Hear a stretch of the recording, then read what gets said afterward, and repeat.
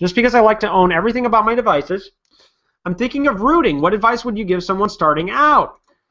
Excellent question, Kristen. See how I did that? So now nobody's going to know. I actually went on and, oh, no, I already told them. Okay, if you want to root your iPhone or jailbreak your iPhone, you want to look into a piece of software known as Evasion or Red Snow. If you have the latest version of your iPhone iOS software, it will not work.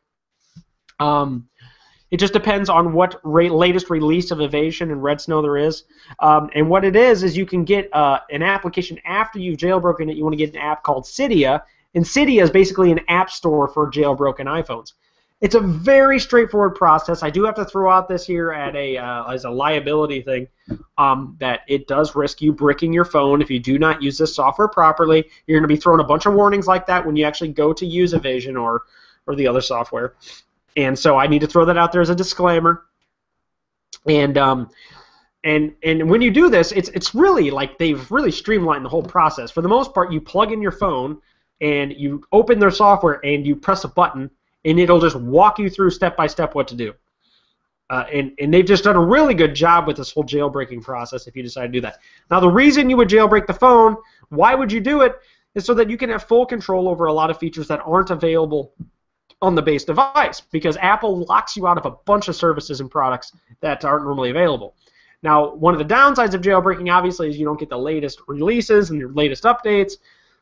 But for those of us who are, don't care, we don't care. If we're going to be going in there and rooting the thing anyway, we probably are jailbreaking the thing. We don't really care about having the latest releases. In fact, we're probably heavily against getting the latest releases.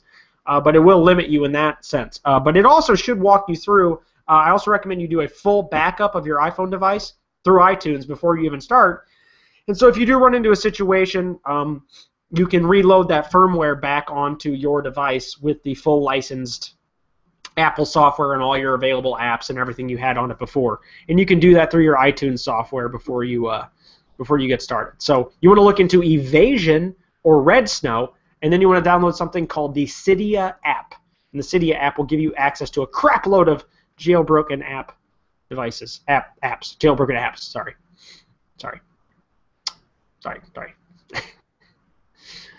Excellent question, Kristen, as usual.